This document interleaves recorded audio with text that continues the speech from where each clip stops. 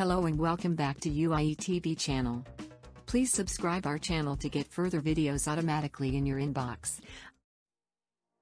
Portuguese search wells in case of missing Madeleine McCann.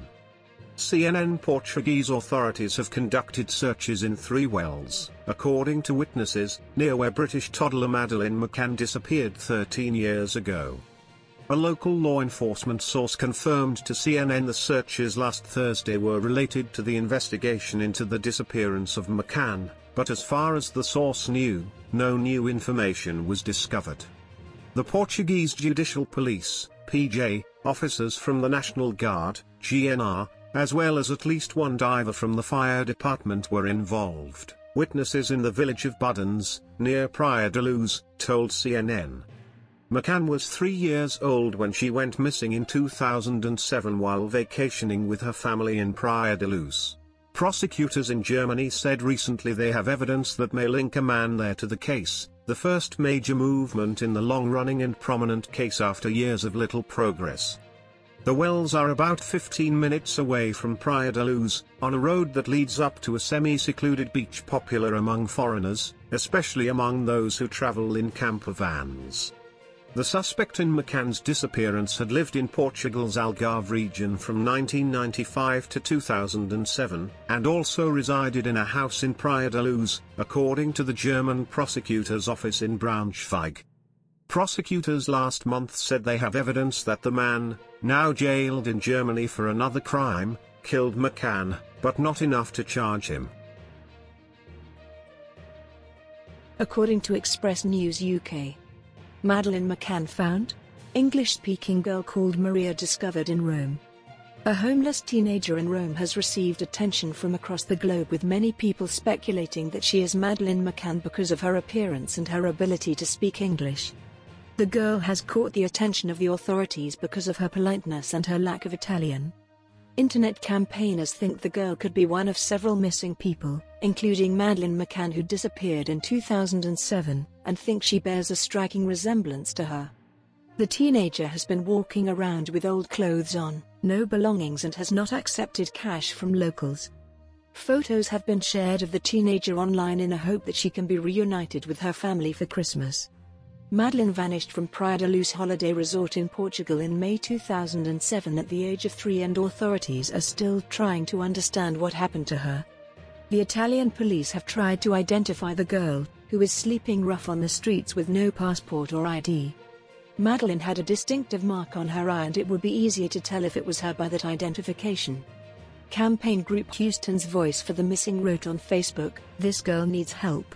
I have been in constant contact with everyone from MAC, Rome police, locals, journalist, the embassy, locals, and anyone else I could think of. Police refused to identify her. I found a local willing to go out to her, then call me on FaceTime, so maybe I get something out of her. But we will see." She has also been linked to a number of other missing persons cases, including Amanda Adley, who was abducted in Michigan in 2008, and Maria Bridget Helmsman, who disappeared from Germany in 2008. The disappearance of Madeleine McCann, one of the biggest crime mysteries of the past decades, blown wide open. As German authorities say they have a new suspect, the investigating state prosecutor now telling CNN they're confident they have the right guy, but don't yet have enough evidence to prove it in a court of law. We actually have findings that suggest that it is Madeleine McCann's murderer, he says, but to make that clear again, at the moment there is insufficient evidence to convict. German authorities have not put out a picture, but are saying the suspect is a 43-year-old German citizen, but CNN has confirmed his name to be Christian B. Prosecutors say the suspect lived in this house in Praia da Luz, Portugal, at the time the then 3-year-old Madeleine McCann disappeared from this tourist resort in 2007. They also say a cell phone listed under his name has been located to have been in the area at the time of Maddie's disappearance. Authorities also released pictures of these 2 vehicles he used at the time. Another clue, British police say he tried to re-register one of them after Maddie vanished. Most intriguing is he re-registered the car on May the 4th. This is the day after Madeleine went missing. He asked a friend to register the car in his friend's name.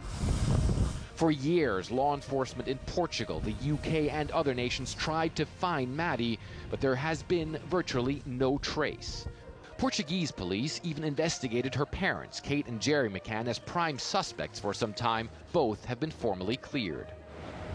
While British police are still treating the case as a missing person inquiry, German authorities say they are sure Maddie is dead.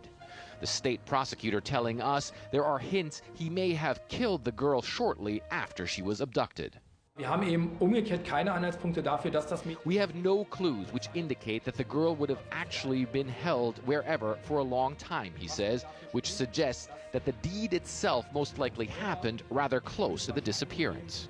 Christian B. is currently serving a jail sentence in Germany for an unrelated crime. Law enforcement are asking the public for any information that could help find out what happened to Maddie, but also because they believe Christian B. has harmed more people, the prosecutor tells me.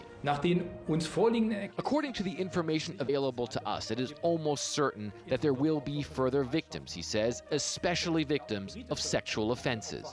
We do not know in detail whether it is a matter of British victims or German or possible other nationalities, but we are very sure there are more victims. German authorities say they have already received hundreds of tips in their effort to finally find out what really happened to Madeleine McCann more than 13 years after she disappeared. So as you guys can see, this potential be a very big case here in Europe. The prosecutors also, by the way, saying that, of course, they're aware that this new information that they're putting out is also very painful, of course, for Maddie's parents. They say they talked to them before going public in this case. And guys, this morning I was actually also in contact with the suspect's lawyer as well. He says so far his client is choosing to remain silent. John? I got to say, it's got to be so painful for the family, even after all these years. Frederick Pleiken, thanks so much for being with us. Thanks for watching Universal Information and Entertainment TV. Please like and subscribe our channel for more updated videos, news, information and entertainment. See you in next video. Stay tuned.